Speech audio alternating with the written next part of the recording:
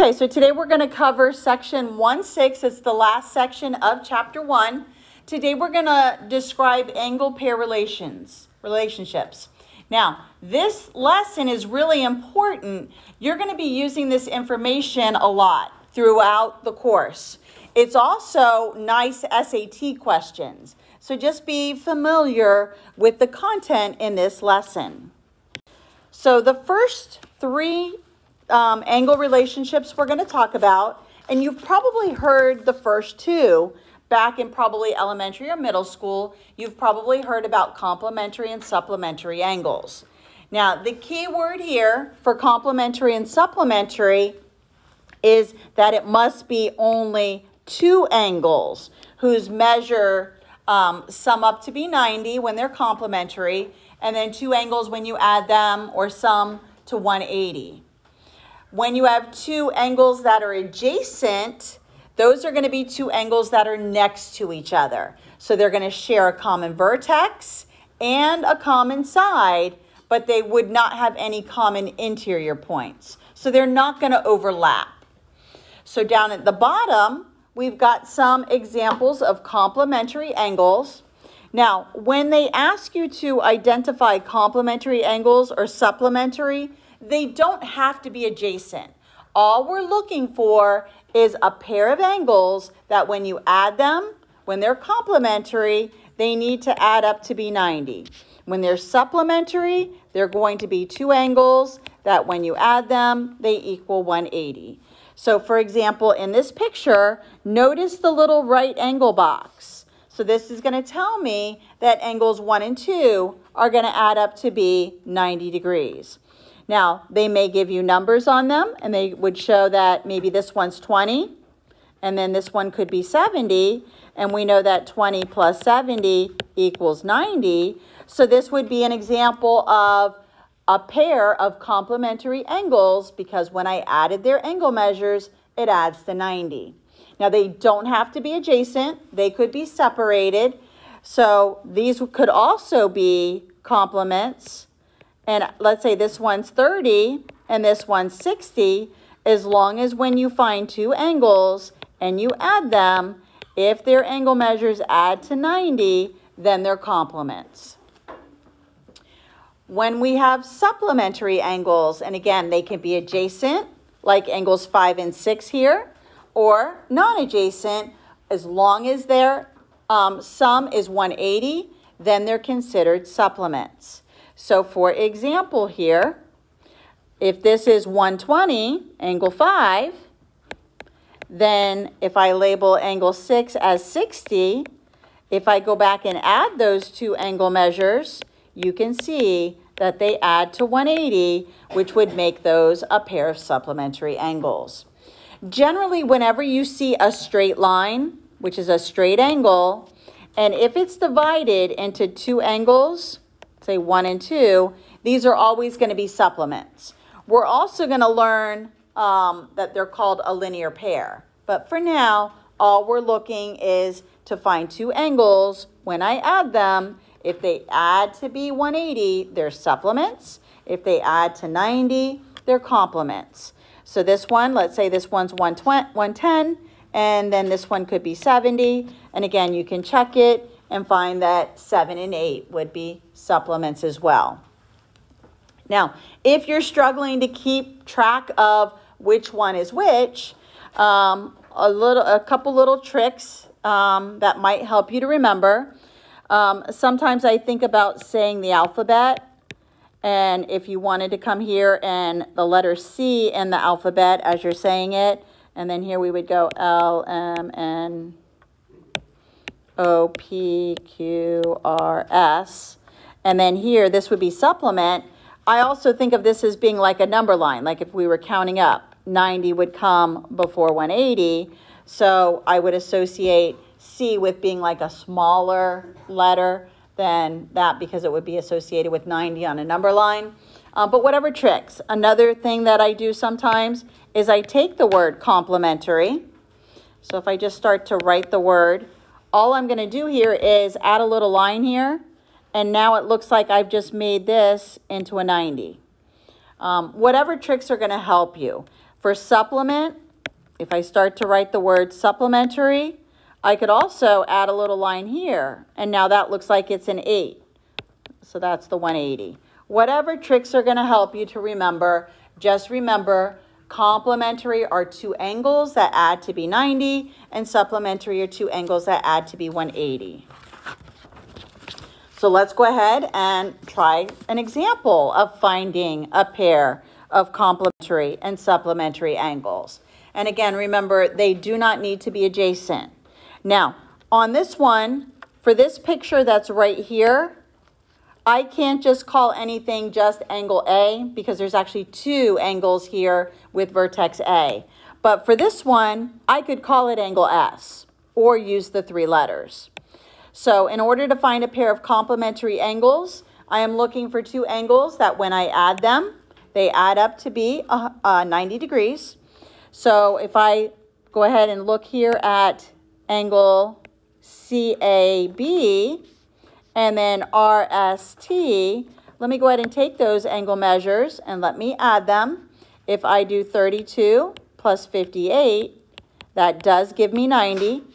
So to name the pair of complementary angles, I could either call this angle BAC, or I could reverse it and call it CAB, along with angle RST, or I could reverse it and call it TSR, or because there's only one angle sitting there at S, I could have called it angle S. So you would pick this one, and it could go with S, it could go with this, or this. You're going to pick it with one of those, and then the same thing for the CAB. You can either pair it with the S, the RST, or the TSR. And those would be a pair of complementary angles. If on the test, and I ask you to only name one thing, and if you give me more than one answer, if your other answer is wrong, I'm going to mark the whole thing wrong. Because I've had students in the past who were trying to, they're not sure which one's right, and they put both just to think that they're going to get some kind of credit. If you give me 2 answers and I only ask for one, and if one's wrong, you get the whole question wrong. So if I ask you for one thing, put that one answer that you are confident in. Don't give me more than that. Okay, next one, supplementary angles. This is where I'm looking for 2 angles that are going to be adding up to be 180. So that was the ones that I outlined in black. So then here, for my supplements, I could take the 122 and add it with 58. Let me go ahead and do that math. Make sure it adds to 180. And it does. So now I'm going to either name for the supplements, I'm either going to call it CAD, or I could also call it DAC. I can't call it angle A because there's 2 angle A's there. And then I can match those with the same thing, angle S, angle RST, and angle TSR. So you can either match the CAD with this one, or this one, or this one, or the DAC if you reverse the letters with one of these. So we're looking for a pair. You don't have to list all of them if I only ask for one. Now the next one is asking for adjacent angles, and these are 2 angles that are next to each other. They need to share a common side and a common vertex. So my adjacent angles would be right here. And again, I can either call it DAC, or I could reverse it and call it CAD. And then I would match it with the other angle. And that would either be, let's see, BAC or CAB. So any combination. So the pair of adjacent could be these 2, could be this and this, or this with this, or this and this. And again, you don't have to list all of them if I only ask for one. Let's try a real life example with example 2, how it's tied to sports. Okay, So the next one, it says, when viewed from the side, the frame of a ball return net forms a pair of supplementary angles with the ground.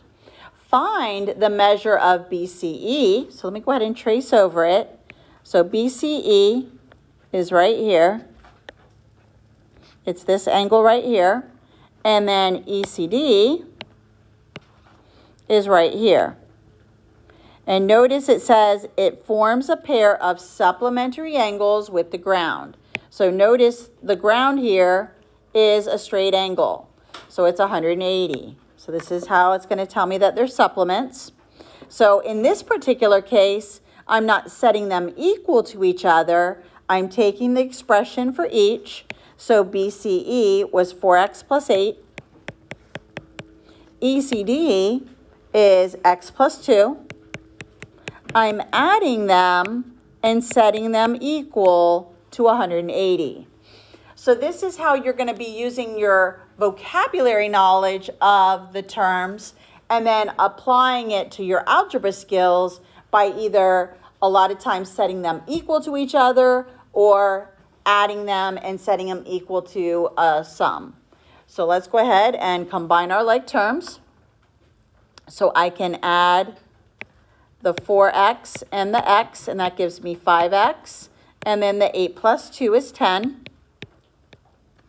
And then I'll set that equal to the 180. I now need to solve for x by subtracting 10.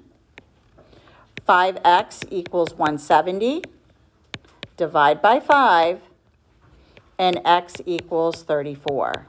Now, the question did not ask for x. It asked me to find the measure of each angle. So to find the measure of angle BCE, BCE was the expression 4x plus 8. I'm going to take what x equals and plug it in.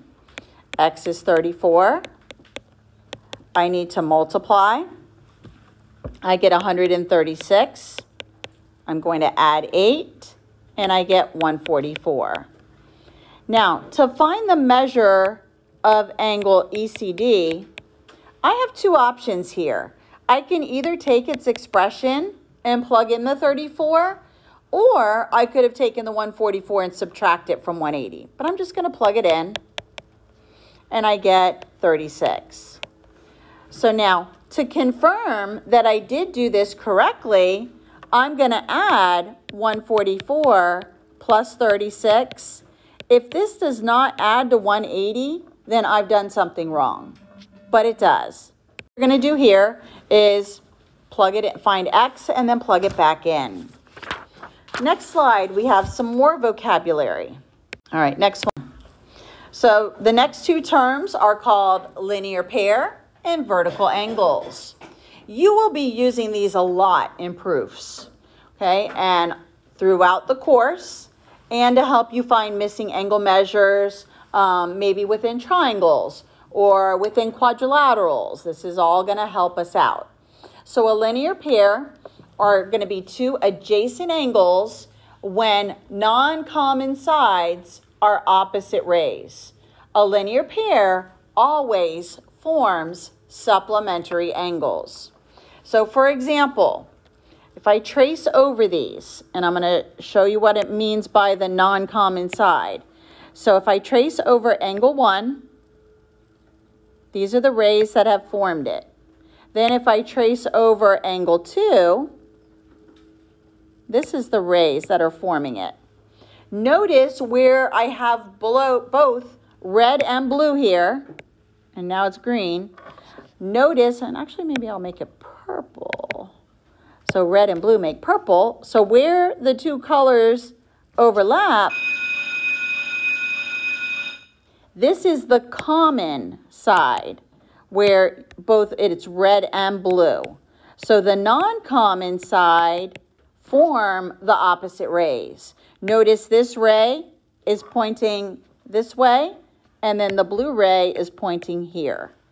Notice this is a line, so these two angles are sitting on a straight line, and they're called a linear pair.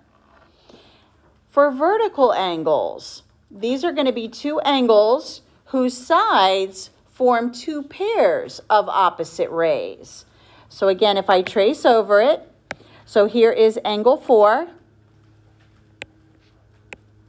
And actually, let me do the red and the blue. So if I trace over the 4, and then I trace over the 5, notice that the sides, this is an opposite ray with this one. And then this one is pointing in this direction, and then this one in this. So these are opposite rays. Now, a way that maybe might help you to recognize vertical angles, if you think about it, this is looking like it's spelling or it's creating a V. And then down here, you could make it into an A. So this would be vertical angles. And then if you flipped it, you also have vertical angles this way as well, this one with this one. So if you notice, it says 3 and 6 are vertical and 4 and 5 are vertical. So what's going to happen is you're going to have 2 intersecting lines.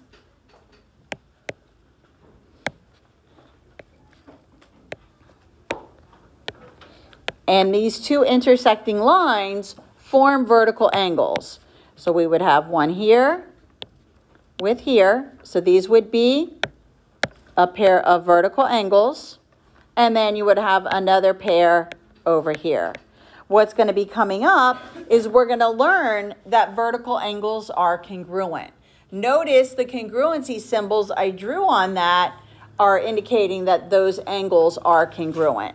So if I added numbers here, 1, 2, 3, 4, I would say that 1 and 3 and 2 and 4 are the vertical angles in this picture. And again, the numbers that are going to be put into the pictures will change depending on each question. So now we're going to tie this vocabulary into algebra. We're going to translate this. So it says 2 angles form a linear pair. The measure of one angle is 5 times the measure of the other. Find the measure of each angle. So what we need to know here is that a linear pair, just like supplements, are going to add up to be 180. So if I want to figure out, I'm going to set this up algebraically, and let me go ahead and give myself a visual. So if I draw this, this could be my first angle, and then the other angle is 5 times that amount. So in order to solve this, what I'm going to do is add x plus 5x equals 180. I'm going to add my like terms, divide by 6, and x equals 30. Now that's the first angle. The second angle, I'm going to plug it into the 5x. Take out the x, put in 30, and my second angle is 150. So the 2 angles will be 30 and 150. Because again, you can double check it by adding 30 plus 150. If it doesn't add up to be 180, you've done something wrong.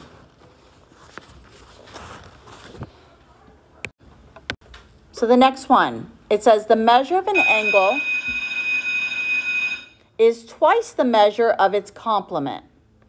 Find the measure of each angle. So let's look at an example without tackling this one yet.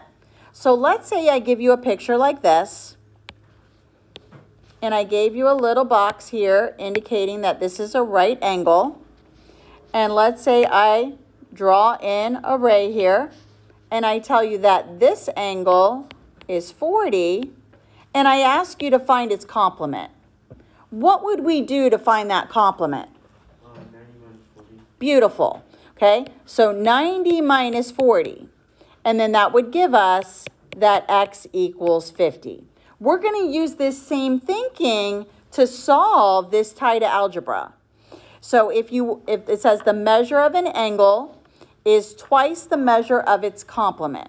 Well, its complement is going to be 90 minus that angle. So x is the angle, and then the complement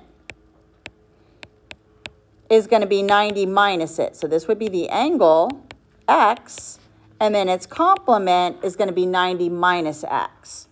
So now here it says the measure of an angle is, so this will be x, the word is the equal sign, and then twice the measure of its complement. Yes. Now, this is going to be the equation that I'm solving because I translated it as I read it.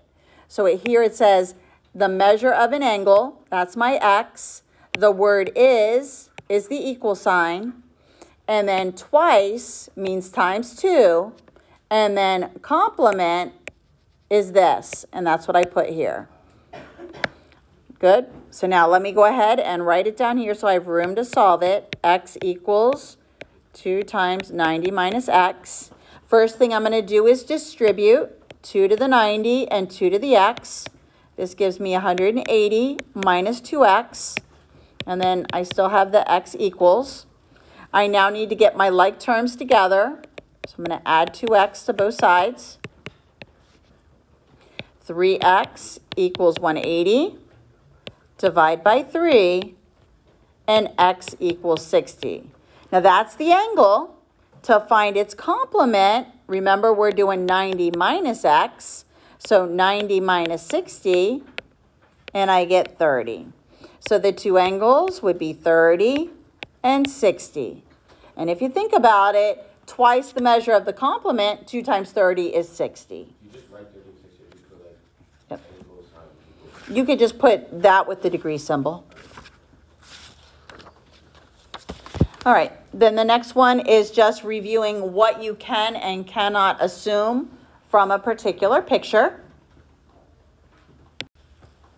So here, when we want to interpret this diagram, so in this picture right here, some things that I can tell from it and things that I can't. So here, if I were to draw a plane around this, I could assume that all of these points are coplanar. I could also see that points A, B, and C are all collinear. They're all on the same line. I could also see that all of these two rays and this line all intersect at point B. I can also tell from this picture, that this angle is adjacent to this one, or that this angle is adjacent to this one. What I can't tell is I cannot assume that this one is a right angle unless it looks like the picture down here. I also can't assume that B is the midpoint of AC. I can't assume that these are congruent unless it has the markings. And then I also can't assume that this angle would be congruent to this unless they give me numbers or unless they have congruency marks. So bottom line, you can't assume anything unless it's told to you. All right, one last slide. So here it says, use the diagram to solve for the indicated angle measures. So notice this is a straight line. Again, this is the only thing you can assume is when you have a straight line. So this tells me that these are a linear pair, which also makes them supplements. So I'm going to be adding 3x minus 6 plus 2x plus 16 and set that equal to 180. I'm going to combine my like terms. Combine these. Subtract 10. 5x equals 170. Divide by 5. X equals 34. And now it only asks me to find the measure of EFH. EFH is this angle right here. So I'm going to take the 3x minus 6, plug in 34, and I get 102, subtract 6, and that angle measure is 96. Now, if it asked me to find the other one, I would plug it in there as well, or I could just subtract from 180. Now, to find ABC, notice the little right angle mark here. So this tells me that these are complementary. So I'm going to add x plus 9 plus 2x and set it equal to 90. Add my like terms. 3x plus 9 equals 90. Subtract 9. 3x equals 81. Divide by 3, and x equals 27. Now, it didn't ask me to find x. It wants ABC, which is this little angle here. So now I'm going to take 27, plug it into the x plus 9. 27 plus 9, and I get 36 degrees. So this angle would be 36. If it asked me to find the other one, I could plug it in. 2 times 27, and this would be 54. And again, you can confirm that you did it right by adding the 2, and if it doesn't add up to be 90, then you've done something wrong. And that is it for the very last lesson of Chapter 1.